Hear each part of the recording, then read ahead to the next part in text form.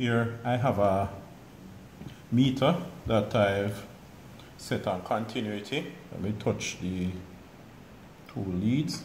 You see, when you have the meter needle swings, then you have continuity. I also have here a four-way switch, an intermediate switch. All right. Now, let me put the lead touching the two ends. No continuity there.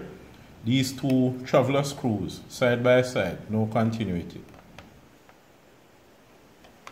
Nothing there. All right. Let me crisscross, touch. Okay. The top and bottom on opposite sides. No continuity. Top and bottom on opposite sides. No continuity. Now I'm going to put the leads and the traveler screws on the same side. There you go. You have continuity there. That means these two traveler screws are connected. Let me try these. Right, continuity. So in this position, the switch causes these two screws to be in contact, and these two, they're making contact, so current can flow up and down the sides. Now let me change the position of the switch. Put it that way, and let's see what happens. No continuity here. Side by side, no continuity.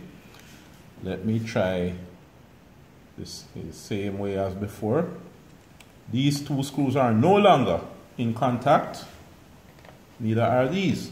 So let's try crisscross, crossing them. There is no continuity with the top and bottom screws on opposite sides. Let's try these.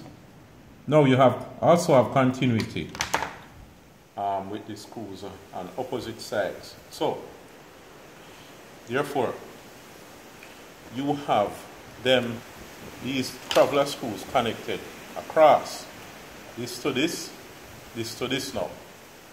So again, in this position you have continuity, and the top and bottom screws on the same side. In this case you have continuity, and the top and bottom screws on opposite sides.